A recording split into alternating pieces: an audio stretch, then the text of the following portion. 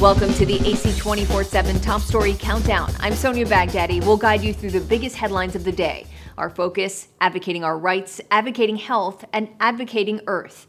Here's our pick for number 5. We got a lot of discussions this week. We'll see what happens. Now that House Republicans have filled the Speaker vacancy, some say it's time to create another job opening. Let's rid George Santos of the House. 5 vulnerable New York Republicans sent a letter to their colleagues Wednesday urging them to vote yes on H.R. 773, a resolution that would expel first-term Congressman George Santos for being unfit to service. He lied about everything, his education, his faith, the fact that his mother was a victim of 9/11, the fact that his grandparents were victims of the Holocaust. I stand today to continue to prove my innocence of these allegations and charges leveled against me. Santos has pleaded not guilty to 23 federal charges, including wire fraud and identity theft. Last week, a judge set a trial date for September 2024. Santos also faces a House Ethics Committee investigation. The committee said Tuesday it's contacted approximately 40 witnesses, reviewed more than 170,000 pages of documents, authorized 37 subpoenas, and will announce a next course of action by November 17th. So why would Congress act now? I called for George Santos's expulsion at the very beginning of the year, and, I'm a man of my word. Santos posted on social media he will not beg for his constitutional rights. The effort failed to get the 2/3 majority vote needed to expel Santos. For now, his job intact, even if his reputation is not. I'm Emily Schmidt reporting. You can stream the Advocate channel now. Download our Roku, Fire TV, Apple TV, or Google Play Store app for instant access. The countdown continues with number 4. It's a potentially deadly disease. Lung cancer kills more people in the U.S. than colon, breast, and prostate cancers combined. But early detection can save lives. Only about 5% of those that are eligible for lung cancer screening actually are being screened.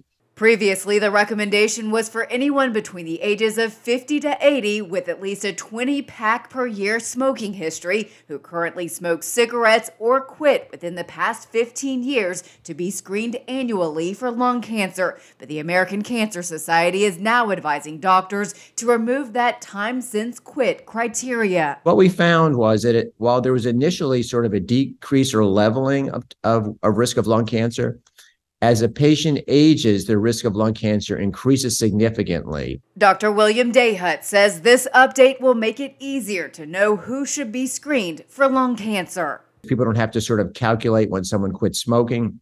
And by changing our guidelines, we're actually going to increase the number of eligible patients by about 37%. And which means by about 5 million more Americans will now be eligible for lung cancer screening. The screening is a quick low-dose CT scan of the chest, since coverage is largely driven by screening recommendations from the U.S. Preventive Services Task Force, and that agency has not currently adopted this update. Insurance may or may not cover lung cancer screenings based on this updated ACS guideline, but Dayhut hopes that will change. We're hopeful that once our guidelines are in place, people will look at the value of that. For Health Minute, I'm Mandy Gaither. This year's Thanksgiving dinner is serving up some dramatic shifts when it comes to cost. Wholesale prices for turkey fell 29% in October compared to a year ago. That's according to Wells Fargo's new Thanksgiving report. The forecast is welcome news for turkey farmers and marks a major shift from last year when a wave of avian flu took out birds, leaving some farms struggling to keep up with demand, which led to higher store prices.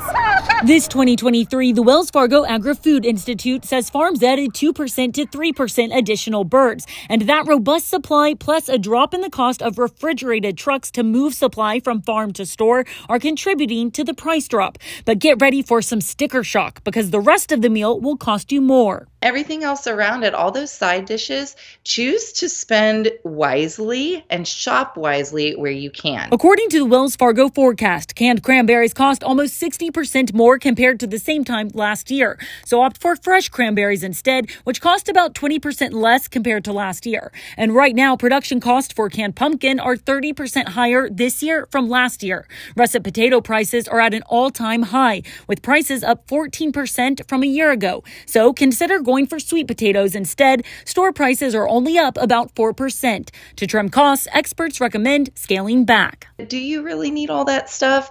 Who is actually eating this? Do we have a dish that maybe only gets 2 or 3 bites? Scrap it. For Consumer Watch, I'm Cole Higgins. Cornell University cancels its classes for Friday following the arrest of 21-year-old junior Patrick Day. He's accused of allegedly posting online messages that included calling for the death of Jewish people and threatening to shoot up a kosher dining hall on campus. I mean, I've seen general anti-Semitic sentiment and things like that, but to have not only a direct threat, but a direct threat to a building that I personally go to and eat at and see friends at, like, that was really scary. The Anti-Defamation League says anti-Semitic threats increased close to 400% shortly after October 7th, when a Hamas attack on Israel resulted in 1,400 deaths, most of whom were civilians. We are focusing our efforts on confronting and disrupting illegal threats wherever they arise. While the Carter Center issued a statement calling for a ceasefire in Gaza, including a 2002 line from the namesake former president that said, quote, "We will not learn to live together in peace by killing each other's children." The Biden White House is drawing some pushback for its support of Israel as the death toll in Gaza has passed 8,700, according to the Palestinian Ministry of Health. Our message is very clear. No ceasefire, no vote in 2024. Mr. Biden has pursued a policy of death. I'm John Lawrence reporting. We are approaching 4 weeks since Hamas's deadly October 7th terrorist attack on Israel, when more than 1,400 mostly Israeli individuals were killed, most of them civilians, but hundreds of bodies remain unidentified. I recently spoke with Dr. Chen Kugel, who is the director of Israel's National Institute of Forensic Medicine, who explained why it's been so difficult to identify these remaining bodies. A warning now.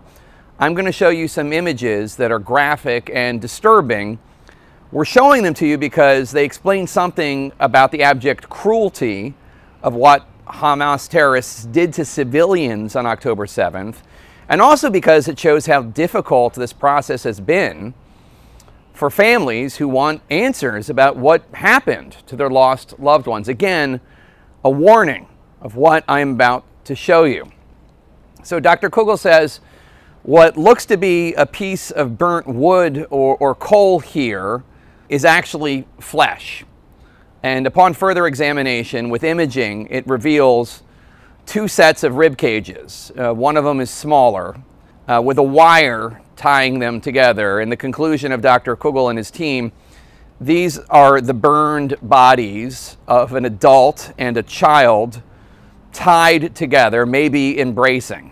Opening a body bag, Dr. Kugel and his team found these charred remains. You'll notice that these remains are white. Kugel told me that means the temperature was above 700 degrees centigrade, which Dr. Kugel says likely means the terrorists used some sort of chemical accelerant to get that high a temperature. Ultimately, his team concluded these were actually the remains of 2 different people, though there was no DNA to trace. No DNA was left because of the high temperatures, so their identities will never be known.